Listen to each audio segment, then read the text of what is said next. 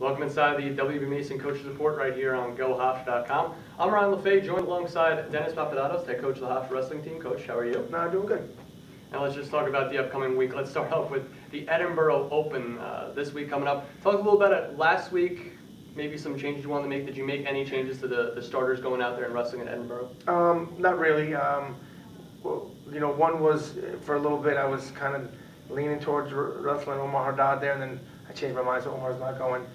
Nothing happened, he's not hurt or anything. We just, like I said, he was one of the guys that I wasn't sure which direction I wanted to go.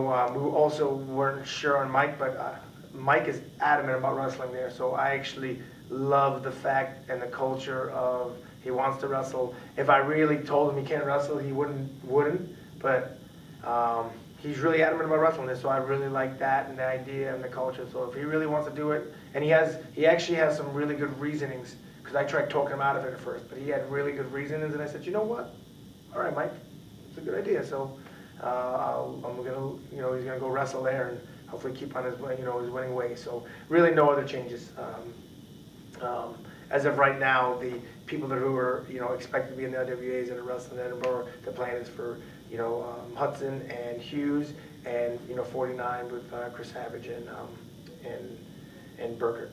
And just looking at this Edinburgh Open as well, you mentioned all the guys wrestling there. Besides wins, obviously, what else are you really trying to get out of this Open? As of course, the end of the season is coming up in about a month or so.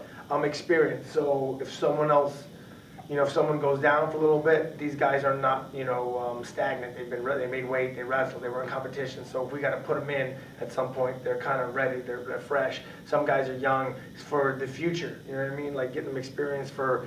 Or obviously, I'm sure they plan on being the guys in the future, and it's for those reasons. Bring them along, and for the most part, it's to keep those guys wrestling, to keep them motivated, to have an event for them. You know what I mean? And also, like I said, the most important thing is to make sure those guys are ready if they need to be called into action. And if we just sit here and do nothing, they won't be ready. Dan Valamont, your assistant coach, he's going to Turkey to wrestle or begin wrestling for the Olympics. How about that? Have you seen anything out of him, I guess, in practice? Has he been training with your guys? Yeah, of course. He's been training a bunch. He trains. He gets out. The freestyle is a different style than the college style, so he also has partners that kind of come in and he works out with as well. And he obviously trains with the guys, and he's actually in Turkey already. He actually had an interesting way out there. He was supposed to leave 2 days ago, and when he got to the airport, Turkey has a weird rule, and don't quote me if I could be wrong, and from my understanding is you can't enter the country if your passport expires in 150 days, and Dan's expired in 147. So he wasn't allowed on the plane. Team USA went to Turkey. Dan had to stay back home at night, go to New York City in the morning, get a new passport. He got on the plane last night, and he's in Turkey right now, and he's got to, make weight and wrestle. So be a good experience for him. And yeah, he's been training, and he's ready to go. So it'd be a good representation of our club, of our program, and like as I said before, bring good experience back to our guys. We obviously wish him all the best now in Turkey. Dennis Papadatos, head coach of the Hofstra wrestling team. Coach, thanks for the time. Appreciate having us, and looking forward to a good weekend and getting ready for the last stretch of the season next week against Ryder.